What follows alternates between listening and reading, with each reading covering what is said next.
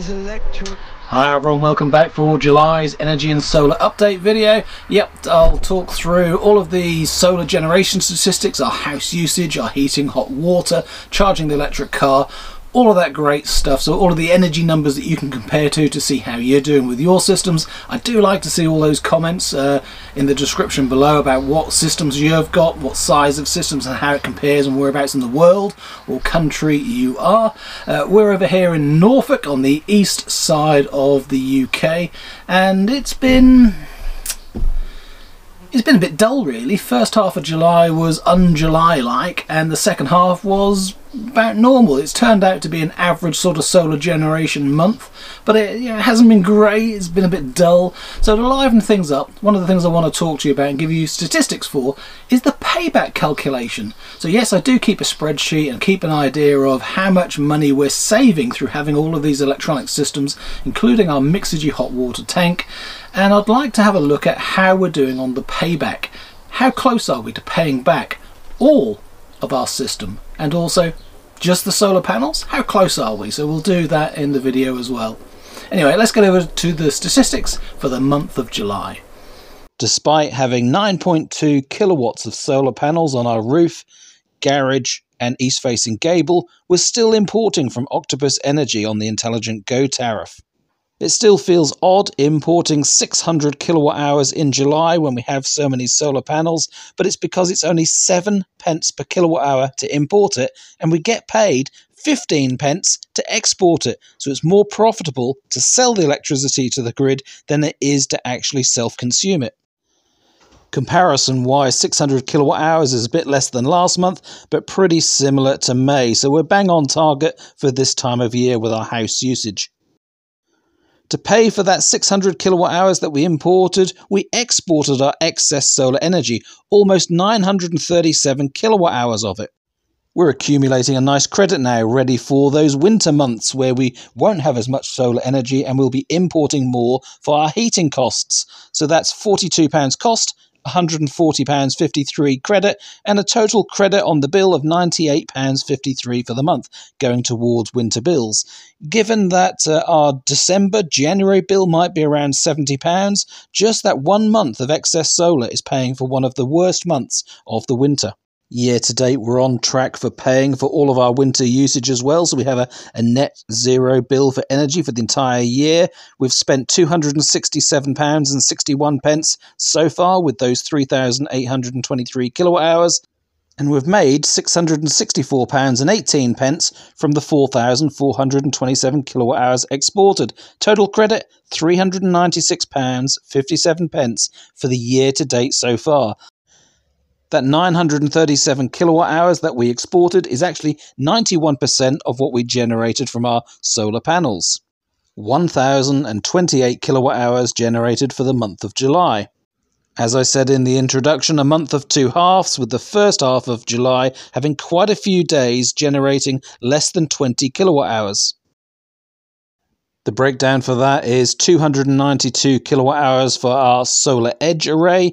That's 2.4 kilowatts of solar panels with a 2 kilowatt inverter. The 2.5 kilowatt inverter that we have for the east-facing gable panels and the 3 panels over the garage roof, that was 224 kilowatt hours. And our main array, the 3.9 kilowatts, south-facing on the main roof with the 3.68 kilowatt inverter, that generated 512 kilowatt hours. Compare those numbers to other Julys, and it looks like it's not the worst and not the best by a long shot, so pretty much an average July overall. Just one more high summer month where we might expect 1 megawatt hour of generation, and then it's going to start to decline for autumn.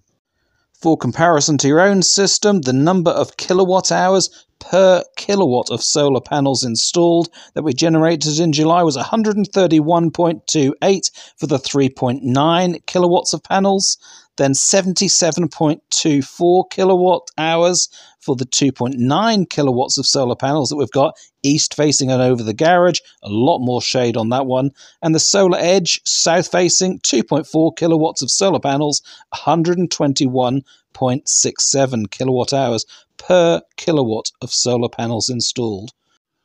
The reason this is a good comparison is because it's of the different orientations of the panels, whether they're facing north, south, east or west, or whether you're in Scotland or Somerset, all those sort of things will mean that you'll generate a different amount of energy per kilowatt of solar panels, depending on all of those factors. So it's useful to compare to these ones to see my south-facing panels, how does that compare to your east or your west-facing? It doesn't matter whether you beat the number or not, it's just expectation and understanding the difference that you have, understanding how much shade you have and how much that's impacting things. It's a really good comparison number to make sense of your own system.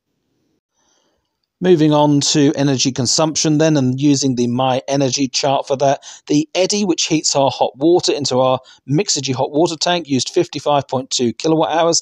That's actually quite good. Normally it's around 60 kilowatt hours or a little bit more, but before we put the Mixergy tank in, it was well over 100. So we're making a good energy saving hot water wise.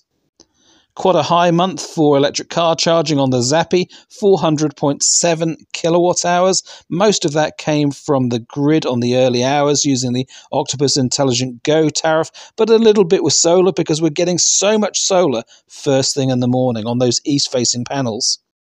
We had a few overnight stops in the month of July as well where we public charged, but this was on a free charger with the bed and breakfast that we stayed at. That was another 120 kilowatt hours. A little over 2,000 miles travelled in the two cars, and all for free. Now, I really do have to pinch myself for that sometimes. You know, all this energy for free and running the house for free is great, but 2 cars as well, 2,000 miles in a month, and we're not paying for any of the fuel. I can hear the naysayers in the comments already tapping hard on the keyboards, saying it's not for free. You've paid for those solar panels. You've got to deduct that. So what's the payback? Maybe this is a good point to review the payback. How much have we saved and how much did they cost?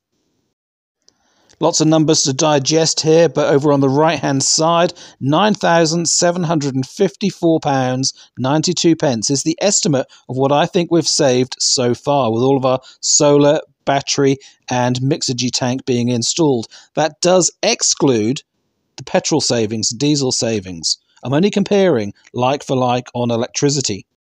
On average, we do about 12,000 miles a year, so at 50 miles per gallon and £1.45 for a litre of petrol or diesel, whichever it was, that comes to roughly £1,500 a year also that we're saving. And of course, no gas or oil for heating because we've gone electric as well with our air-to-air heat pump system. Okay, so here's how much we've spent on all the components. The solar panels went in 3 different stages, 3,500, 3,100, and then 2,875 for the last one. In total, that comes to 9,573. Including the watt node meter that I added for the solar edge inverter, that comes to almost identically the same amount that we've saved so far, £9,750.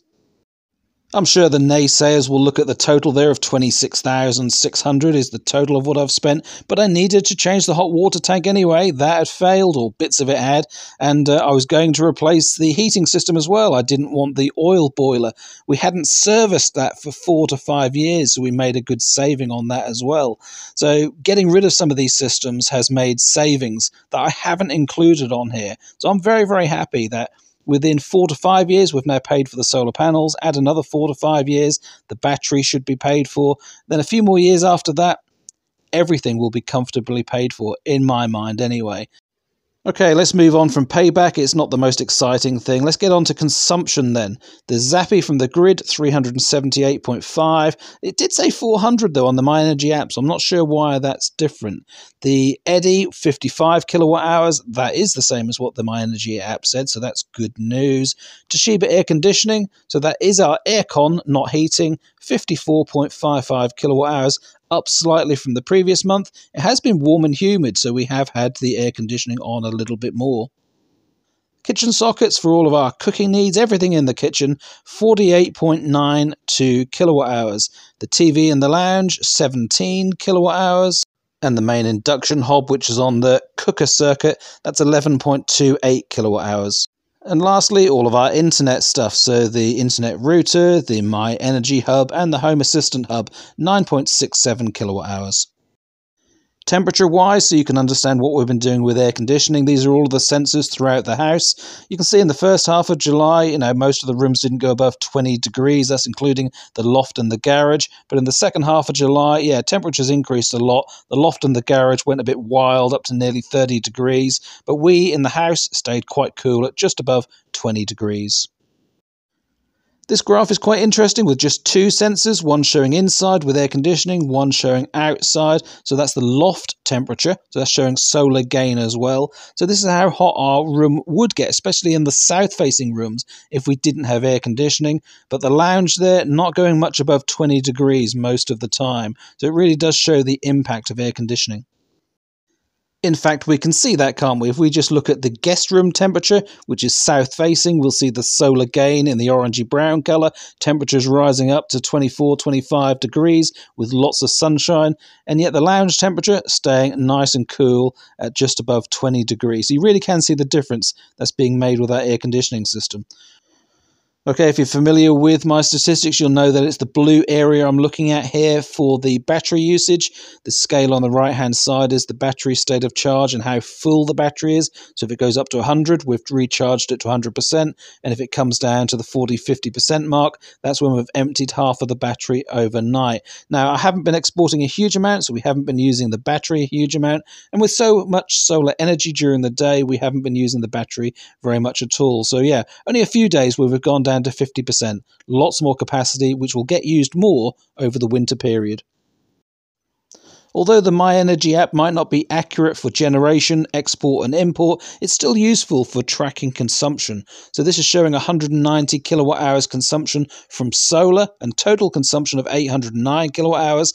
As you know, that we consumed 600 kilowatt hours from the grid. So 190 to 200 kilowatt hours of solar consumed. That really isn't a lot. It's just the base load during the day, just ticking over. We're trying to use as much energy as we can from the grid because it's cheaper to do that. So a useful chart, even though it says we're 24% green. I actually know we're a lot greener than that. As always, thank you so much for watching. Hope you enjoyed the video. Don't forget to leave me the comment below on how you're getting on with your systems as well. I do look for those and look for the comparison. It's great for me to see how our system's doing by comparison, to see whether there are any issues. Sometimes you do think, don't you? You think, it's a bit low. Is it me? Do I need to wash the panels? Has it just been dull? You think, is there a problem with my system? And it's when you compare to other people and you see comparable systems with comparable numbers, and yes, they're slightly down this month as well, all of that sort of thing is reassuring. So the more information you can share, the more people that share, the better we all feel about our own numbers. And of course, we're always slightly jealous of that person that has a bigger system than us, that had better weather than us, or more generation.